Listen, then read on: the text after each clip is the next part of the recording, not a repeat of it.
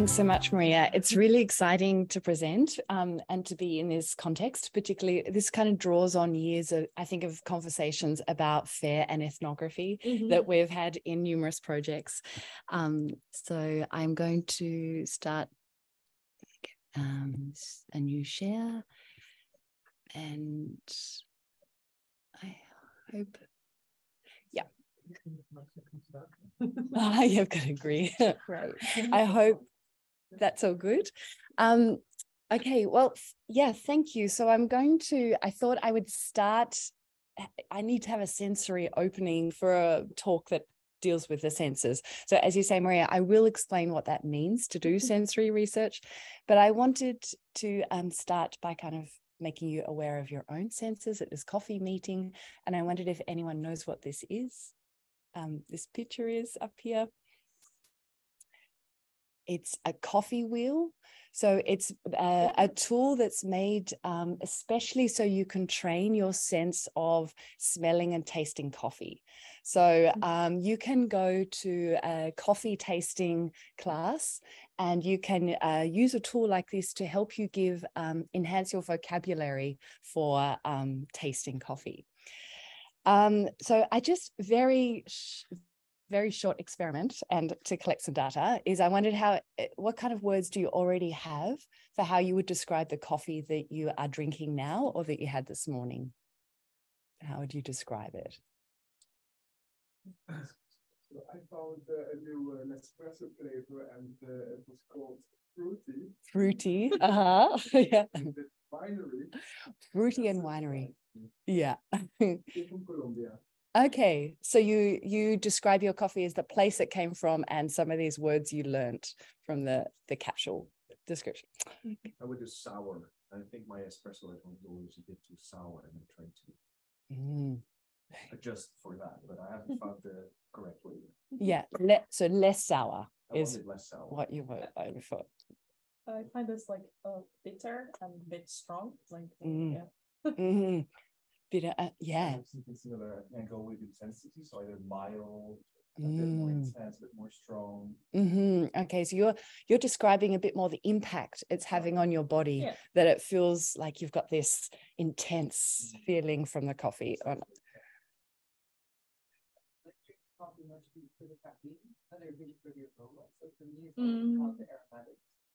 That's true. I don't have specific words yet to describe the different aspects of the moment. Okay, nice. I'm very aware that those of you online probably can't hear all these answers because the audio is coming from my computer, but we're having talks about intensity, about aroma and smell, and maybe if you want to add some of your own thoughts in the chat, you can also contribute with how you would describe your coffee. And what I think is really interesting from these descriptions, so I have taken some coffee cupping classes in Melbourne, which is where I come from, which is like obsessed by coffee and enhancing our ways of describing coffee. And what I find so interesting in these when you think about coffee is that there are all these words you have to describe them, and you could be trained to enhance your vocabulary with all these flavor words. But actually, if you want to describe what it's like to be drinking your coffee, you also need other kinds of details. So you need to describe the material feeling of the cup that you're drinking it from. It might be the setting of the kitchen in which you're drinking the coffee. It could be who you're having the coffee with, and the conversations you're having while you're drinking the coffee. If you're having a really tense conversation about what you're going to be doing that day and who's managing the kids, it could be a very stressful coffee drinking experience, or it could be more relaxed if you're at a cafe. And I describe all of this because these are the kinds of descriptions which ethnographers are interested in. So we're not only interested in these flavor words, for example, for the coffee, or how many people are drinking this coffee, or how many grams of coffee are sold from Colombia to the Netherlands. But we're interested in these really descriptions of, I loved your description of the intensity of the coffee on your own body, because it's actually a description that an ethnographer would be really interested in, and also interested in their own experience as a researcher. Like, how does drinking coffee feel for me as a researcher in this setting? So this kind of basically, I hope, gives you a bit of a sense of how complicated the data is that we're dealing with in ethnography.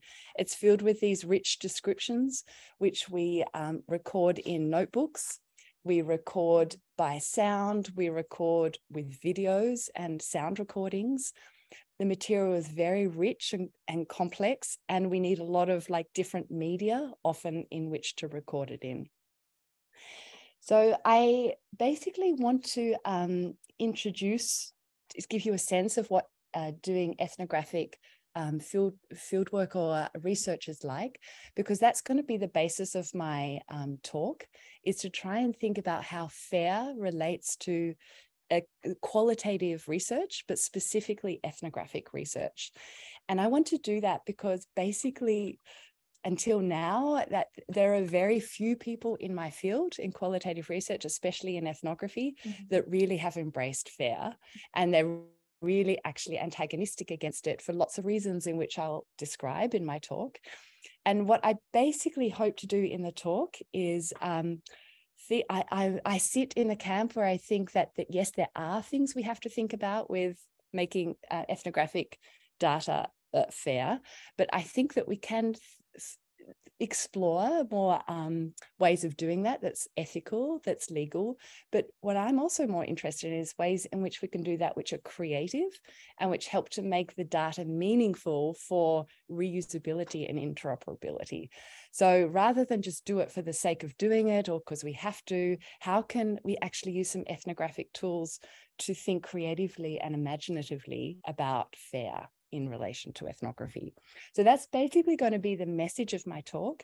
I was describing to Matthias before, that's one of these talks where I'm going to build on some previous research projects and experiments we've done, but I'm also really going to be feeding off your questions into working on new projects. So as Maria is aware, she's worked with me on a two recent proposals that I've written where we're really trying to like push FAIR and ethnographic data. So I really actually will be using some of our discussion for developing new projects. So the talk kind of sits between these projects. What I want to do, because I don't know how many people here I could see some of the ethnography group in the Zoom audience, but I wonder how many people here know what ethnography is. I know Maria does. She's done a PhD using this. Is anyone else very familiar with it here? So I thought maybe you might like to hear in the words of your fellow colleagues here at Maastricht University from the ethnography group, just a few seconds where they describe what ethnography is to them. They're not going to give you the textbook definition, which I can describe in a few sentences as being a methodology whereby a researcher will go into a community. So, for example, you would go to a coffee tasting workshop or spend time with baristas, and you will learn what it means to make coffee or cafe. You could understand the cafe culture, you could understand what it means to train coffee tasting, but the research method is that you go into this setting, you take notes of various, whatever mode you use, and then you analyze this material using theories which come from often social theories and other literature as your analytical tools to help understand your communities that you're studying. But I'm going to let the ethnography group, and I hope the audio works, to describe what ethnography means to them.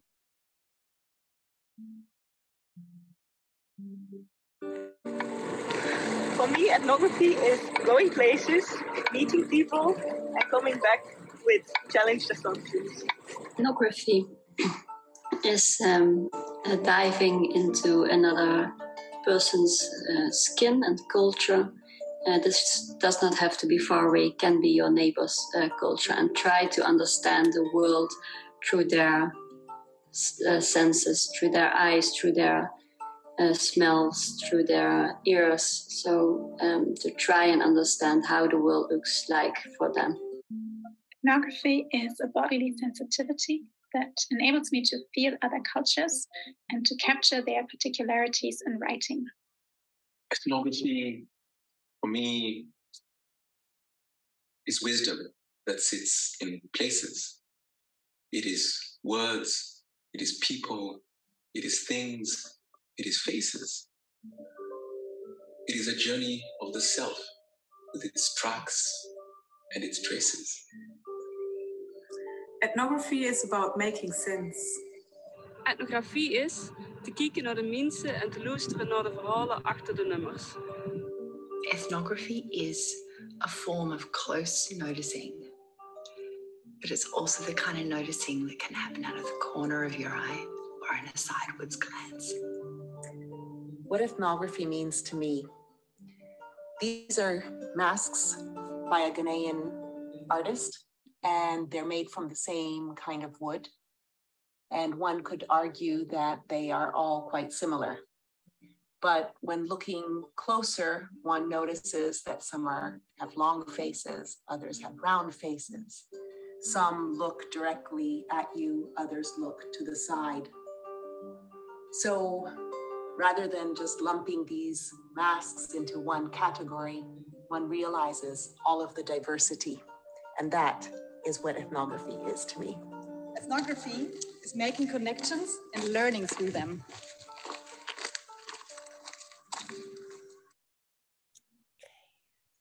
So that is, that is the ethnography group. So this is an open group. We've been meeting for the last 10 years. Anyone's always welcome to learn about ethnography. But as you can see from these videos, ethnography deals with very complicated material when it comes to FAIR. We've got faces, we've got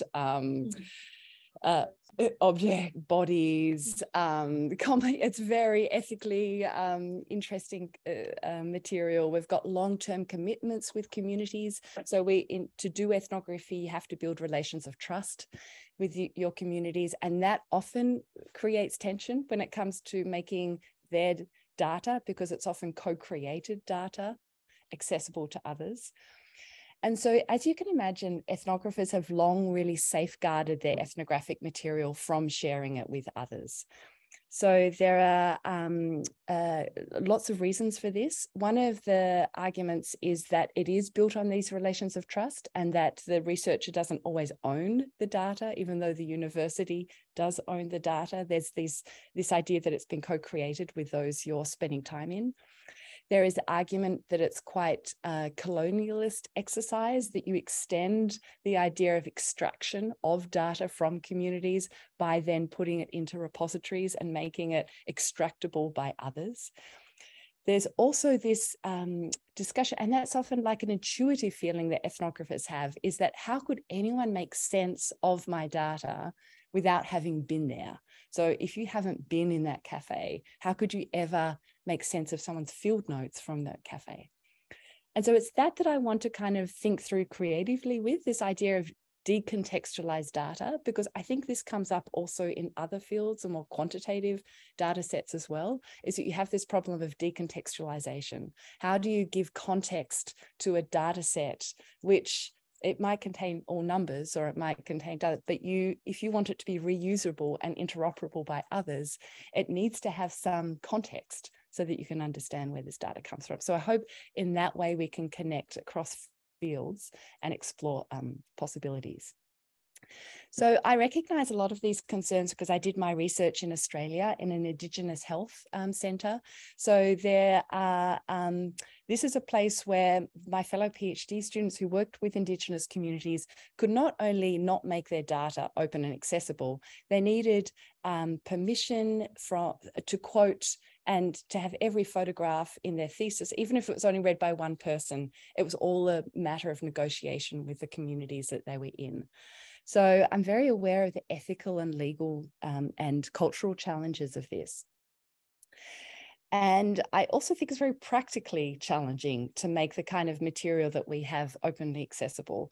So I'm showing here some 3 images from the kind of field work that I'm involved in. So for the last 6 years, I've led an ERC project where we have done ethnographic and historical research in medical schools around Hungary, Ghana, and in the Netherlands. These are the kinds of sites where we spend time in. There's a lot of materials. There's a lot to pay attention to. So we have an enormous archive of videos, sound recordings, photographs, field notes, interview transcripts. And also the historian has gone into the archives of each of these places and scanned documents. So as you can imagine, when it came to uploading our material in Dataverse, which is a process that Maria helped with, it took weeks to upload this material, which I didn't do, the research assistant on the project did, but it was practically really challenging. We learned so many lessons along the way. We didn't tag our material properly. Our README file, we still have to create. I mean, it's really a nightmare dealing with all of this material. And so which makes me want to have discussions in forums like this, because I think we can think through better ways of dealing with this kind of material. But that's not really the point of my talk today. But I am really interested in how we can do this differently with ethnographic material.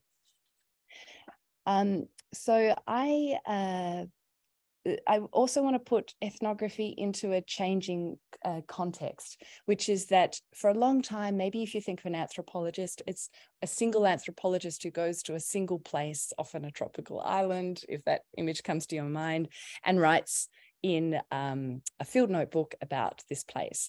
Whereas actually ethnography is really changing, and it's starting to happening in teams. So when you're funded by the EU especially, you need to do team research, and it's becoming lots more common for ethnographers to work in groups.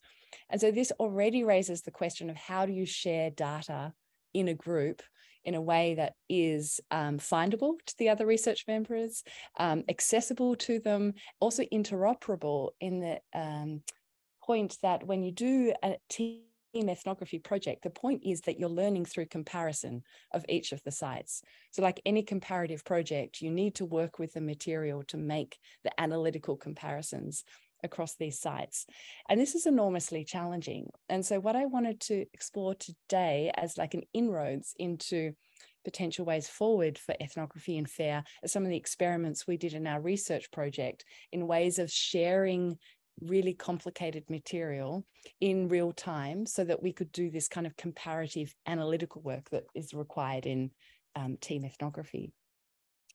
So what I'm going to do with the rest of the talk is describe why sharing material has become, I think I've described why it's becoming important in ethnography. So you can't just be the lone person sitting at their desk for the next 20 years writing your monograph. You have to really work in teams. You have to share this material with others in some way.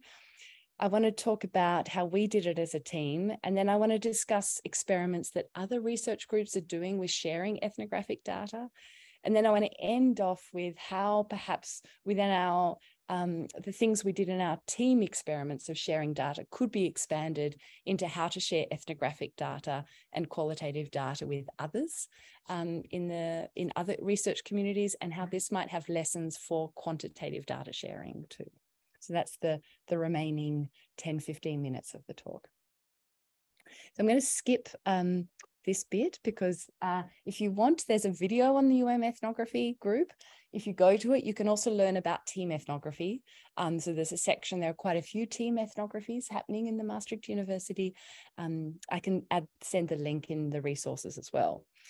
But I want to describe to you what we did in our research project, which was that we did, we really realized, and I'll raise my voice a bit over any jackhammers, is that while we're doing field work, it's so time intensive. I mean, you've really, like, you're just spending your time recording, being in these places, recording material. You don't want to go to sleep at night without getting things on the page. So it's intense. So the idea of then sharing material during this period of time is really impractical, but really important because you've got this precious period of time of field work, and you want to make sure that the comparative element is really honed and really sharp. And so you want to make sure that you're doing this as you go, as well as not just at the end of the research project. So we came up with a solution that we would give ourselves fieldwork activities. So we call them probes or activities, where basically it was designed as to take no longer than 15 minutes. Everyone in their field sites, we were doing field work at the same time, would do one small sensory activity. And this could be, for example, like here's one of them I've taken from our fieldwork, and we made these up as a team together, is to climb up on a table, so it could be here in the classroom, and to take a picture and then send that to everyone in the group. And so there was just like little interventions we did in our fieldwork, and they sound maybe a bit silly or a bit small, but it's amazing how much it reveals about the field site. So for that one, for example, the researcher who was in Budapest, she found out she was not allowed to stand on the tables. Like, it's a really traditional medical school, and she would have really crossed like cultural taboos by standing on the old wooden, tables and benches in Semmelweis University in Budapest. So she, just by this simple exercise, we started to learn more details about the sites and how there were norms and practices that could be instigated just from a simple activity. So it told us about the sites, but what it also did is it started to generate this data set, which were just little snippets or windows into each of the field sites, which may have been a sound recording, it may have been an image, it may have been a quick sketch or a drawing. But basically over time, and we did 26 or 27 of these fieldwork activities, we developed this rich data set of photographs, 3 drawings, 3 sound recordings. And then we used this material as ways of understanding each other's field sites as we went on. So it took only 15 minutes to do, and then it took only 10 minutes to even listen to. Sometimes we would have a phone call about them, sometimes not. So this is what we did in our group. I've written about them with the other 2 PhDs on the project. So the 3 of us have numerous publications I'm happy to share. This is just a little insight into some of the things we did. So we tried to record the smell of our 3 places in photographs. We drew maps of our places. And our maps were very different. One was a map of the city, one was a map of a building, one was a map of a body. So we took these invitations. We recorded ourselves learning a technique, because as you can imagine, our project was about learning skills. And this is a really hard thing to try and collect in data. How do you learn something? I mean, there's a lot of researchers here that study learning, but I think everyone would agree that how to collect data on whether someone is learning something or not is really challenging. So we tried to record ourselves learning a technique in a video. So this is the 3 of us learning the same technique in different time, in different places. And so I share these kind of like activity maybe as prompts for discussion, and I'll come back to how it's relevant with FAIR in a moment. But I also just want to share that there are some other people also thinking about interesting ways of making ethnographic field notes open and accessible. Here I'm referring to an artistic collective in Copenhagen called Sisters Hope. I won't go into all of the details, but essentially you sign up to have a 1-week immersive artistic experience in this site, and everyone writes their field notes from this. So you keep a diary, keep all these notes, and then they create an archive of all these field notebooks, which is accessible to everyone in that comes for the experience. And so I really was interested in talking to them about this, like how do they make other people's really personal reflections of this intense artistic experience, how do they ensure that there's trust and that these notes can be shared with others? And so they described to me they've got really interesting things in place. They've got a keeper of the archive, a person who is specifically dedicated as the keeper of the archive, which creates a human element to the sharing of the ethnographic material with others. So I started to think, what would a keeper of the archive look like for an open ethnographic archive? Is this more than just the contact person on an open data set? What might that kind of role look like?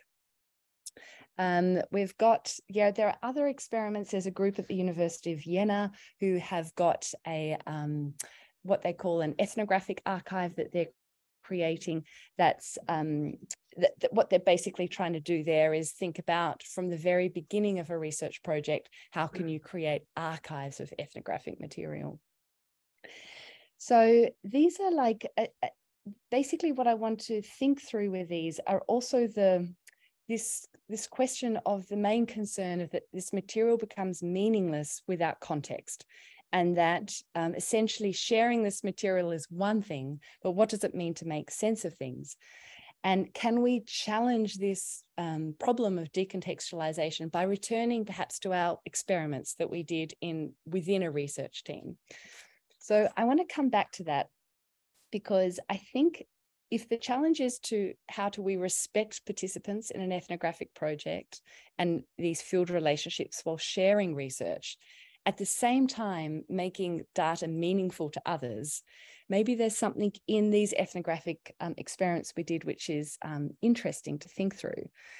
So I've been reading a little bit about how others have been creating context for their data sets. And I don't know if many of you or any of you were at Kathleen Gregory's fair coffee talk last year, was it, that she gave her talk? It was this excellent talk, and she's just done this beautiful PhD in the faculty where Marie did hers and I'm based on reusing data. And she finished her fair coffee talk talking about data stories and how she is creating data stories around data sets to help give context to them. And I've looked into these data sets. So what are people doing with data stories? And they're sometimes called context data. So this kind of context data, and I'm sure there are many more of you in the room that know more about context data, but it helps to contextualize data sets, and it can take lots of different, so it's more and above metadata. So it gives a kind of broader context about the research that the data was conducted in. So the University of Vienna group experimented, for example, with adding biographies of each of the researchers involved in the dataset collection as a way of giving context data. They've also used timelines and researchers' trajectories in collecting the data as context data for the datasets. I've also seen examples, so along with the README file, there are sometimes visual diagrams of the dataset that you may have seen. So I'm trying to think of what might it mean to have sensory data stories about data sets. So could we, for example, think of including videos or photography or sound recordings, podcast interviews, drawings that are anonymized drawings, which don't include people's faces, but an artist has worked with the researchers to create visualizations of the data sets.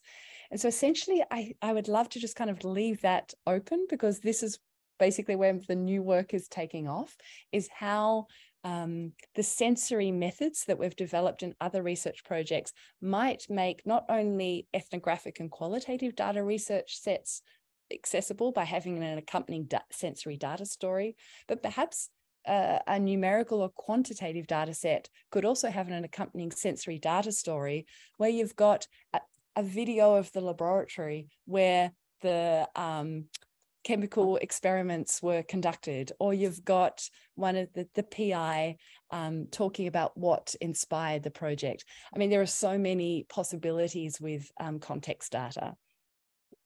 So really, just in conclusion, I wanted to say that while it's often celebrated, open science is often celebrated across many disciplines, the humanities and social sciences really has been reluctant and slow to kind of come to the party.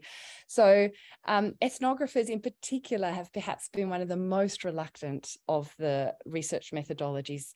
So what I want to think about is not only how to make ethnographic data perhaps ethically and legally and practically more shareable, but also to explore some of these more creative and imaginative possibilities, and how that might also feed into FAIR as a general practice more generally.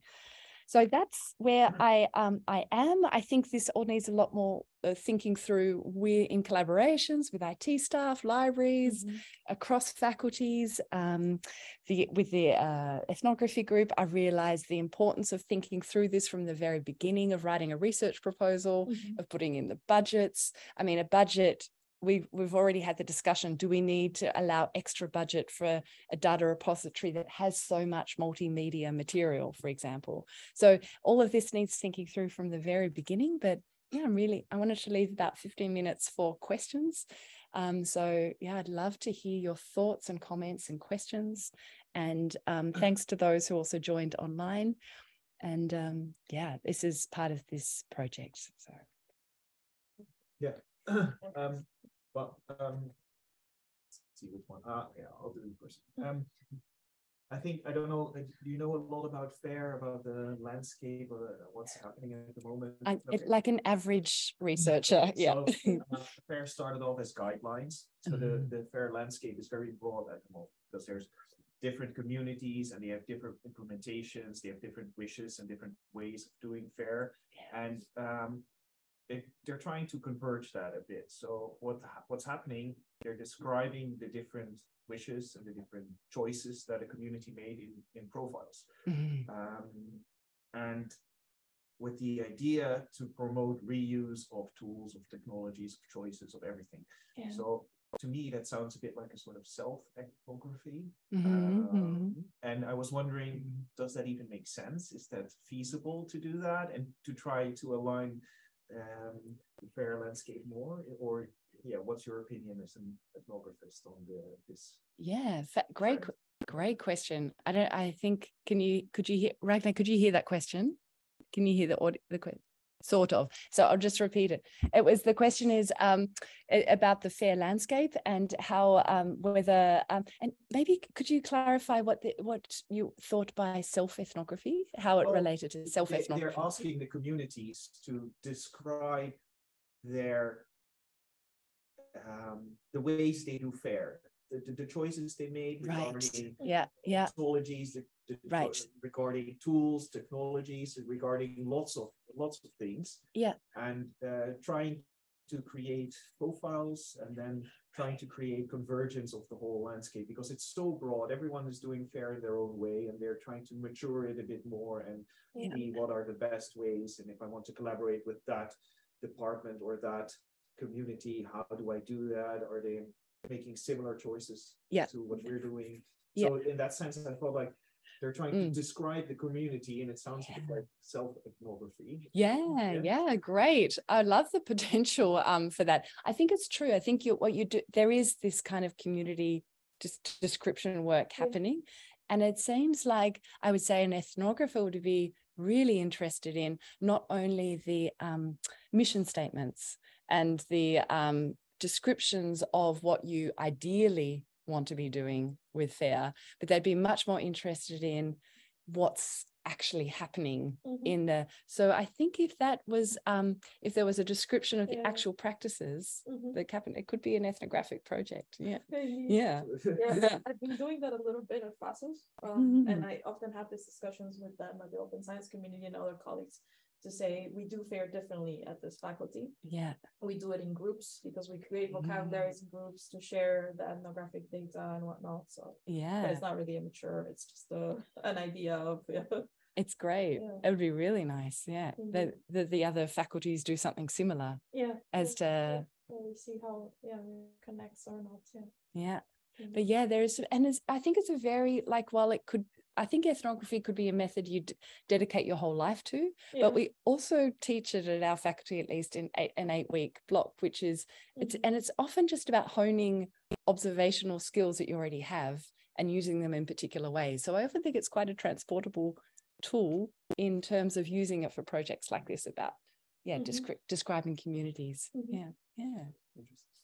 Another question? Yeah, I have another one. Okay. So I was thinking a lot of the communities I work with often talked about being re-traumatized or re-victimized by various ethnographers going to the same place and doing the same field work over and over again. So do you think FAIR open science could be a way to resolve that issue? And can we do that by co-constructing data sets with participants? I don't know if it makes any sense, but to engage in this open science practices with the participants, so where they decide what they want to share, what they not want to share, and so on. I think that is such a fascinating. I'm sure there's people either in the room or in the group online that would have expertise on this, and I know certainly in Australia amongst Indigenous communities who are taking so much ownership of, rightfully so, of because they've been exploited. in my department, anthropology was a really dirty word, because basically anthropologists were those that were extracting all the materials and stories and songs. So there's a lot of and I know Canada has really developed this. So I think there are places where it'd be wonderful to invite some speakers that also work with Indigenous communities or are really thinking through these over-researched and traditionally exploited sites. Yeah, great. I think there's a lot to learn from people who do that. Well, I have another question then, if no one else wants. So you were talking about decontextualization. I think we at the clinical data science department, we often see that medical data is used as plain data without connection to the care path, and then that creates a lot of mistakes. So there's less interpretation and usability diminishes. So it's a big problem for the reproducibility of research and of especially data science research projects. So sensory data and data stories as sort of metadata to data sets. I want to take it like a step further, like with all of the big amounts of data that we analyzed by AI and machine learning, is it possible to make something like that machine readable, to be able to to be incorporated in the analysis and give a better contextualization? What's your view? Fascinating. I mean, this is totally out of my realm, machine learning. I mean, I feel like, to be honest, I feel like ethnography is so often a counterpoint to machine learning. And I say that because I've thought about this a bit with a political philosopher, is what is it that an ethnographer does that's different from a machine learning from a lot of data? And where we talked about, I think it was a bit in my description of what ethnography is, it's this sidewards glance. So often it's and I'll come back to your actual question about the clinical data, but I think what ethnography allows is a kind of noticing that only humans can do. And I think that doesn't mean that it's better than machine learning or that it has to work oppositely. I think it can work, but I think there's something specific about the kinds of details ethnographers record that's different. But what I do think, what you really highlight, I think, because, and maybe I say that controversial, and I'd love to hear your thoughts on whether ethnographers really are any different. And I don't set that up to be like, because what we ended up with the article is like how amazing to work in collaboration to think through like this more. But I do think, like, I can't help but think, I was at the Wellcome Medical Galleries in London, the Science Museum medical galleries. They're very new in London, and they're beautifully fitted out. And their task was not to make clinical data more relevant, but to make objects, like dusty old medical objects, to give them some kind of life. And they used patient stories. So they had, they've inserted into the gallery patients telling stories. And so that is a way of giving some context to all these objects. And I do wonder whether, and I know patient stories and the patient advocate and the patient representative is like well thought through, but it does make me think, what are some of these elements, the context that's needed? I think we do use these. Like in the, let's say, clinical decision support system, they can either be for clinicians or for patients, but the one for patients, by talking to patients, that it's often more interpretable, but also better if we put in like patient stories, not just about have if you do this radiotherapy, you have less function in your arm, but then like a story of someone who couldn't reach the upper cupboard and couldn't play tennis anymore, like trying to make it a bit more practical. And also there was a wish by the patient representatives to hear stories like that, to make it more tangible for them, I guess. Yeah. So we tried to use that, but I think this was more regarding the interpretability of the data, that we always need to talk to the domain experts, because a lot of these nuances get lost when you're just looking at data. So I understand. I think one way that we've worked around it is also to create really, really rich metadata on something like Dataverse, because that is machine readable. And then Candida, I don't know if you've, who was a research assistant to Anna, also thought about how can we code the stories in a way in which they become also readable by a machine. So I know that she's currently working with SPI and maybe another software. I don't know exactly what it is, but we've been discussing, how can we make also the metadata really, really fair? That's for sure. So anybody in the world can access it and see that the material is there, but then there will also have to be another way to transform these objects into something that's digital. Sorry, now I do. I misunderstood the question before. Indeed, that's really fascinating and really to be thought through now from the very beginning, and not as a way of coding afterwards this material. And sorry if I didn't repeat the question to the screen, but it was about like how to make some of the sensory data machine readable, which is really interesting. How do you deal with context data that itself needs more context data to be a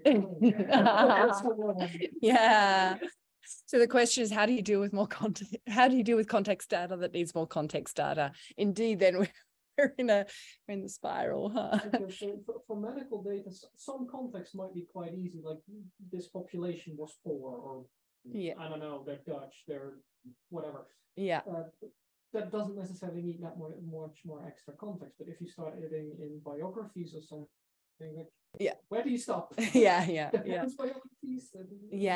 It's true. And I think maybe to answer for both questions, I really see these like the need for experimentation in projects like team ethnography projects to even just start exploring what it means to give some context data. And then it might be, we don't want to get trapped in, we don't want to spend all our time like just with the data set too. We also want to do other things like write books and do that kind of stuff. So I think that it's labor intensive. It's labor intensive indeed. And so it's like thinking, and also how a data keeper and a machine learner, gatekeepers, how they might differ, or what it means to do all this. I think it's a great question. And I think that there would be a resistance to even going down there, because you could never, I think that's ultimately the ethnographer's argument. You could never know without having been there. And I would counter that with like, well, maybe you can get a bit closer to make. In medical data, you can say, okay, at this point, it's no longer relevant. For ethnographer's data, I think that's a lot more difficult to say. Especially because we work with our data for like 20 years. So it's like always changing. Yeah, indeed, that's right. So does it stop where the computer takes over? It's over to you.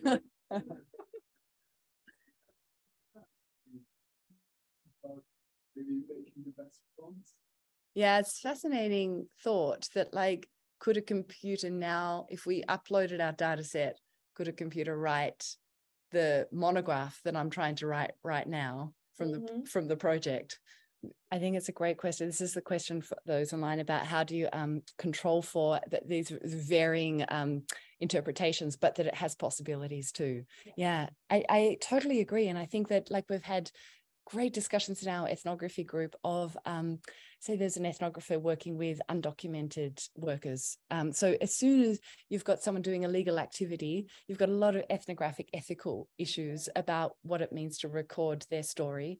So, and there's all kind, I'm on the ethics committee and we see all kinds of situations where you're like, what does it mean to even record this, which can have all kinds of interpretations that are for police, legal, could read it differently. But what I also think too is the possibilities you highlight are that we've got one ethnographer interpreting the material one way. Maybe they share it with their communities, maybe they don't, but what does it mean to like think through with a different lens for that you've got this amazing resource and the possibility to think through. I also think that it's going to become more relevant when you think of, back to the machine learning conversation, I think of like, I was reading about the model they're building for wildfires, for example, based on data, geographical data about, weather conditions, and they've got all this quantitative data about predicting a wildfire, but the missing data is human behavior, like how people start fires, why they start fires.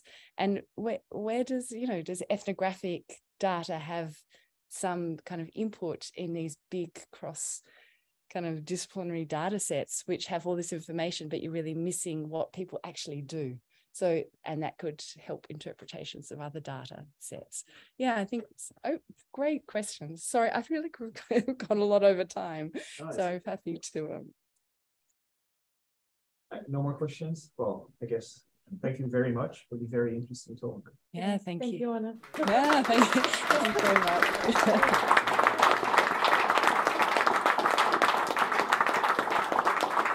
Want to learn more about the open science movement and FAIR? Find our next events below.